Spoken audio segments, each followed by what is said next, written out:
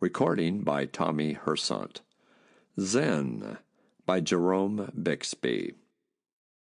It's difficult, when you're on one of the asteroids, to keep from tripping, because it's almost impossible to keep your eyes on the ground. They never got around to putting portholes in spaceships, unnecessary when you're flying by GB and psychologically inadvisable besides. So an asteroid is about the only place, apart from Luna, where you can really see the stars. There are so many stars in an asteroid sky that they look like clouds, like massive, heaped-up silver clouds floating slowly around the inner surface of the vast, ebony sphere that surrounds you in your tiny foothold. They are near enough to touch, and you want to touch them, but they are so frighteningly far away, and so beautiful. There's nothing in creation half so beautiful as an asteroid sky. You don't want to look down, naturally. I had left the Lucky Pierre to search for fossils. I'm David Kuntz, the Lucky Pierre's paleontologist. Somewhere off in the darkness on either side of me were Joe Hargraves, gadgeting for mineral deposits, and Ed Rice, hopefully on the lookout for anything alive. The Lucky Pierre was back of us, her body out of sight behind a low black ridge, only her gleaming nose poking above, like a porpoise coming out for air. When I looked back, I could see, along the jagged rim of the ridge, the busy reflected flickerings of the bubble camp the techs were throwing together. Otherwise, all was black, except for our blue-white torch beams that darted here and there over the gritty, rocky surface. The 29 of us were ETI, Team 17, whose assignment was the asteroids. We were 4 years and 3 months out of Terra, and we'd reached Vesta right on schedule. 10 minutes after landing, we had known that the clod was part of the crust of Planet X, or Sorn, to give it its right name, one of the few such parts that hadn't been blown clean out of the solar system. That made Vesta extra special. It meant settling down for a while. It meant a careful, months-long scrutiny of Vesta's every square inch and a lot of her cubic ones, especially by the life scientists. Fossils, artifacts, animate life, a surface chunk of Sorn, might harbor any of these or all. Some we'd tackled already had a few. In a day or two, of course, we'd have the one-man beetles and the crew boats out, and the floodlights orbiting overhead, and Vesta would be as exposed to us as a molecule on a microscreen. Then work would start in earnest, but in the meantime, and as usual, Hargraves, Rice, and I were out prowling, our weighted boots clomping along in darkness. Captain Feldman had long ago given up trying to keep us science-minded charges from galloping off alone like this. In spite of being a military man, Feld's a nice guy. He just shrugs and says, "Scientists," when we appear brightly at the airlock waiting to be let out. So the three of us went our separate ways, and soon were out of sight of one another. Ed Rice, the biologist, was looking hardest for animate life, naturally, but I found it. I had crossed a long, rounded expanse of rock, lava, wonderfully colored, and was descending into a boulder-cluttered pocket. I was nearing the bottom of the chunk, the part that had been the deepest beneath Sorn's surface before the blow-up. It was the likeliest place to look for fossils. But instead of looking for fossils, my eyes kept rising to those incredible stars. You get that way particularly after several weeks of living in steel. And it was lucky that I got that way this time, or I might have missed the Zen. My feet tangled with a rock. I started a slow, light gravity fall and looked down to catch my balance. My torch beam flickered across a small, red-furred teddy bear shape. The light passed on. I brought it sharply back to target. My hair did not stand on end, regardless of what you've heard me quoted as saying. Why should it have, when I already knew Yurt so well, considered him, in fact, one of my closest friends? The Zen was standing by a rock, one paw resting on it, ears cocked forward, its stubby hind legs braced ready to launch it into flight. Big yellow eyes blinked unemotionally at the glare of the torch, and I cut down its brilliance with a twist of the polarizer lens. The creature stared at me, looking ready to jump halfway to Mars or straight at me if I made a wrong move. I addressed it in its own language, clucking my tongue and whistling through my teeth. Zen. In the blue-white light of the torch, the Zen shivered. It didn't say anything. I thought I knew why. 3,000 years of darkness and silence. I said, "I won't hurt you," again speaking in its own language. The Zen moved away from the rock, but not away from me. It came a little closer, actually, and peered up at my helmeted, mirror-glassed head, unmistakably the seat of intelligence, it appears, of any race anywhere. Its mouth, almost human shape, worked. Finally, words came. It hadn't spoken, except to itself, for 3,000 years. "You are not Zen," it said. "Why now do you speak Zenakai?" It took me a couple of seconds to untangle the squeaking syllables and get any sense out of it. What I had already said to it were stock phrases that Yurt had taught me. I knew still more, but I couldn't speak Zenakai fluently by any means. Keep this in mind, by the way. I barely knew the language, and the Zen could barely remember it. To save space, the following dialogue is reproduced without bumblings, blank stares, and "what did you say's?" In reality, our talk lasted over an hour. "I am an Earthman," I said. Through my earphones, when I spoke, I could faintly hear my own voice, as the Zen must have heard it, in Vesta's all but non-existent atmosphere, tiny, metallic, cricket-like.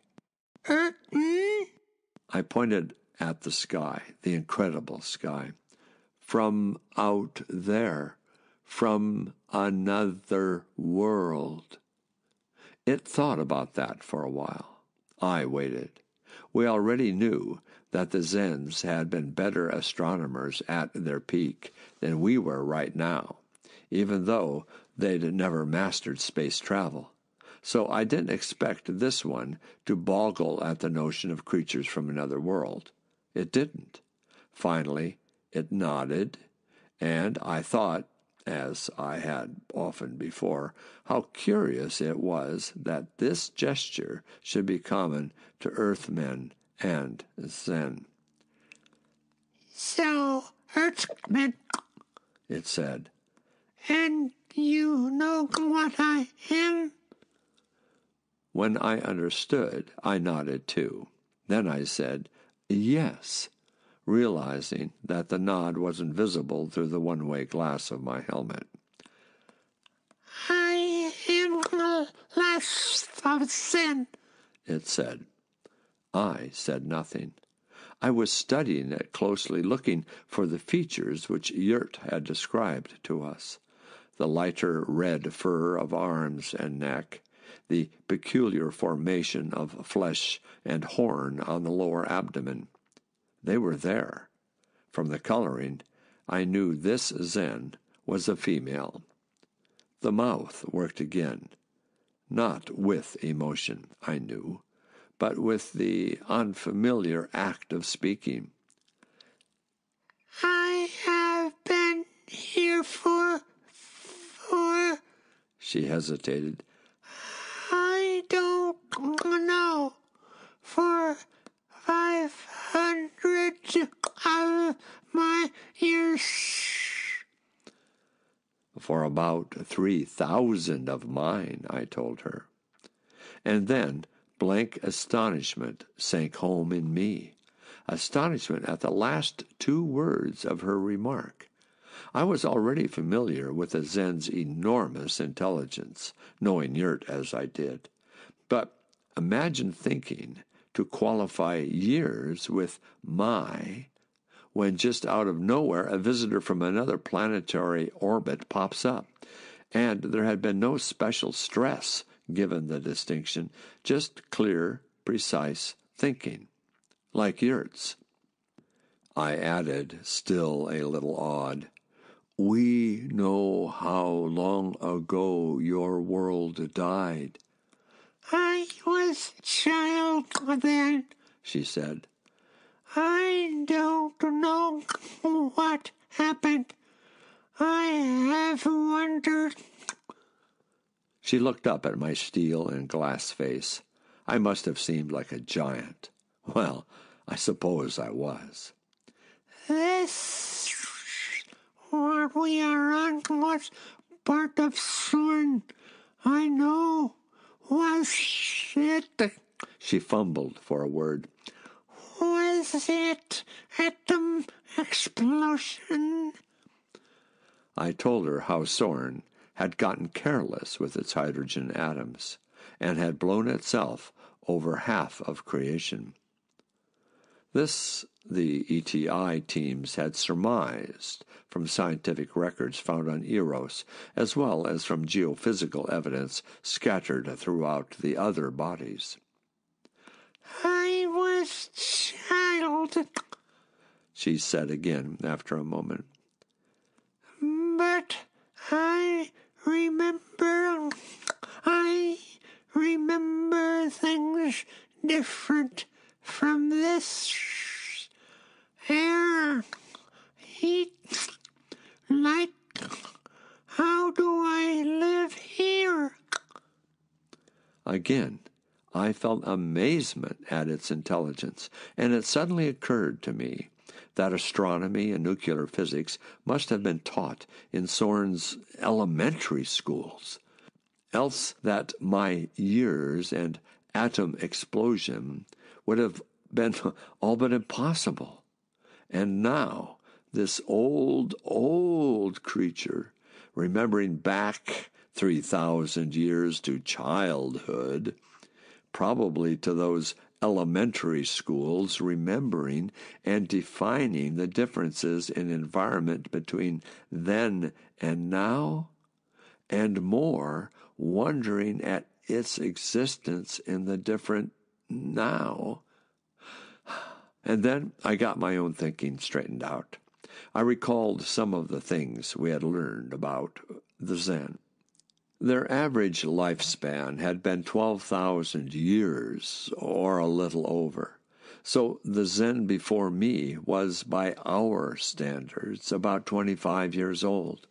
Nothing at all strange about remembering when you are 25, the things that happened to you when you were 7.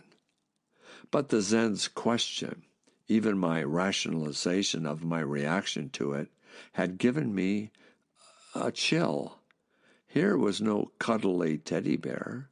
This creature had been born before Christ.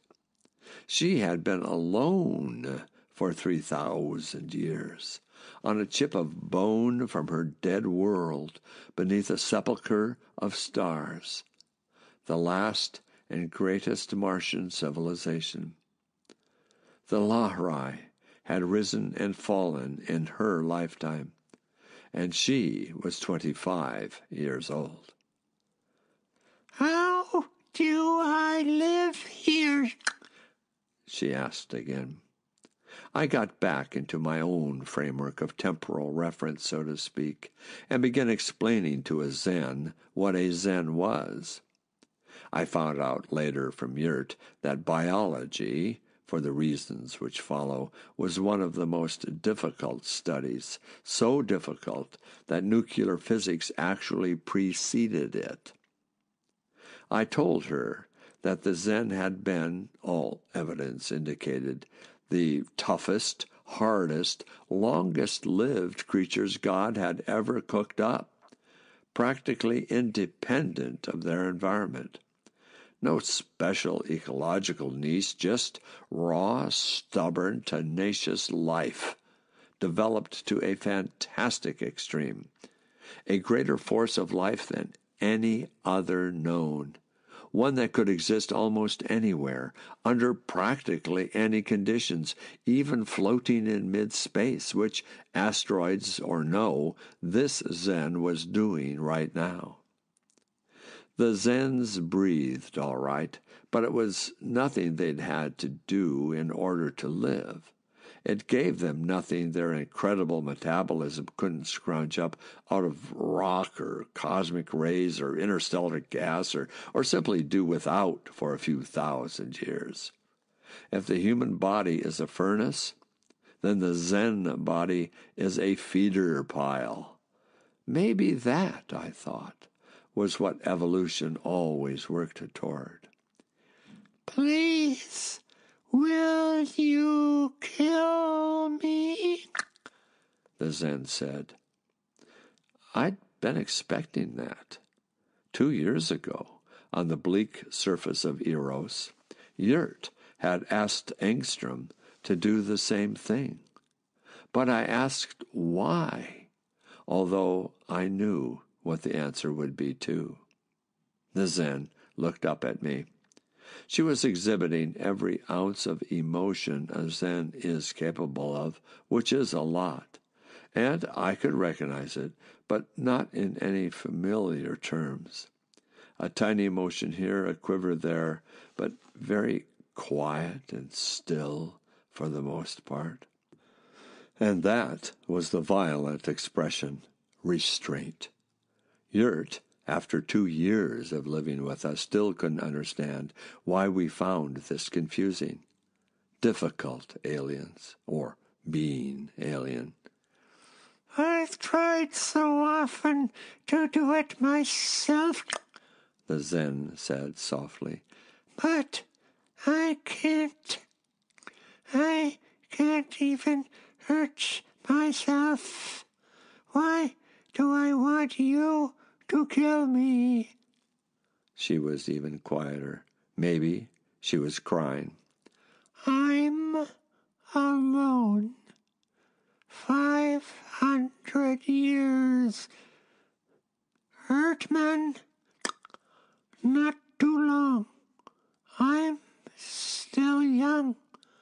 But what good is it, life, when there are no others Zen? How do you know there are no other Zen? There are no others, She said, almost inaudibly. I suppose a human girl might have shrieked it. A child, I thought, when your world blew up and you survived. Now you're a young 3,000-year-old woman, uneducated, afraid, probably crawling with neuroses. Even so, in your 1,000-year terms, young lady, you're not too old to change. Will you kill me? She asked again. And suddenly I was having one of those eye-popping third-row center views of the whole scene.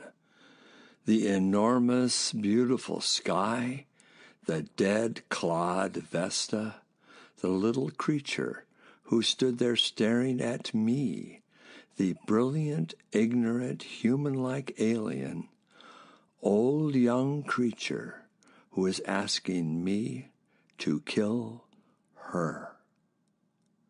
For a moment, the human quality of her thinking terrified me. The feeling you might have waking up some night and finding your pet puppy sitting on your chest, looking at you with wise eyes and white fangs gleaming. Then I thought of Yurt, smart, friendly Yurt, who had learned to laugh and wisecrack, and I came out of the jeebies.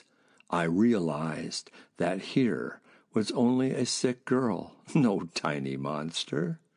And if she were as resilient as Yurt, well, it was his problem. He'd probably pull her through. But I didn't pick her up. I made no attempt to take her back to the ship. Her tiny white teeth and tiny yellow claws were harder than steel, and she was, I knew, unbelievably strong for her size. If she got suspicious or decided to throw a phobic tizzy, she would scatter shreds of me over a square acre of Vesta in less time than it would take me to yelp. Well, you... she began again. I tried shakily. Hell, no, wait there. Then I had to translate it. I went back to the Lucky Pierre and got Yurt. We could do without him, even though he had been a big help. We taught him a lot. He'd been a child at the blow-up, too. And he'd taught us a lot. But this was more important, of course. When I told him what had happened, he was very quiet. Crying, perhaps, just like a human being, with happiness. Captain Feldman asked me what was up, and I told him. And he said, "Well, I'll be blessed." I said, "Yurt, are you sure you want us to keep hands off, just go off and leave you?" "Yes, please," Feldman said. "Well, I'll be blessed." Yurt, who spoke excellent English, said, "Bless you all." I took him back to where the female waited. From the ridge I knew the entire crew was watching through binocs. I set him down, and he fell to studying her intently. "I am not a Zen," I told her, giving my torch full brilliance for the crew's sake. "But Yurt here is. Do you see... I mean, do you know what you look like?" She said, I can see enough of my own body to... And yes. "Yurt," I said, "here's the female we thought we might find. Take over." Yurt's eyes were fastened on the girl. Oh, what do I do now? She whispered worriedly. "I'm afraid that's something only a Zen would know," I told her, smiling inside my helmet. "I'm not a Zen. Yurt is." She turned to him. You will tell me? "If it becomes necessary." He moved closer to her, not even looking back to talk to me. "Give us some time to get acquainted, will you, Dave? And you might leave some supplies and a bubble at the camp when you move on, just to make things pleasanter." By this time, he had reached the female. They were as still as space. Not a sound, not a motion. I wanted to hang around, but I knew how I'd feel if Zen, say, wouldn't go away if I were the last man alive and had just met the last woman.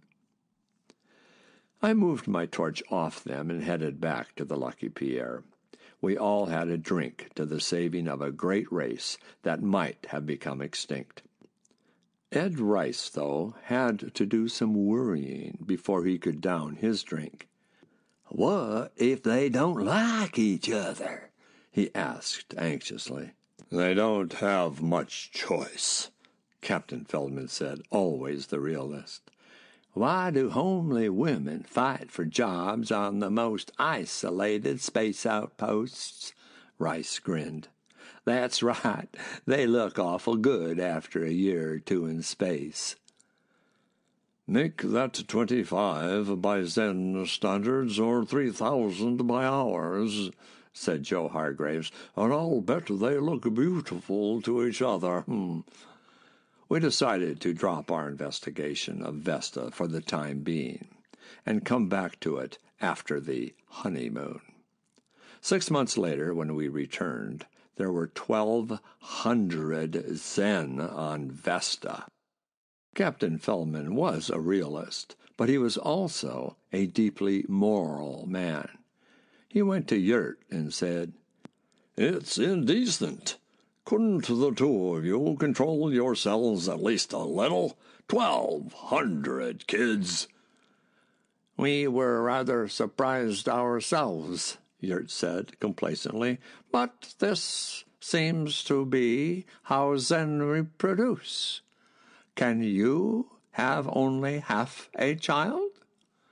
Naturally, Feld got the authorities to quarantine Vesta.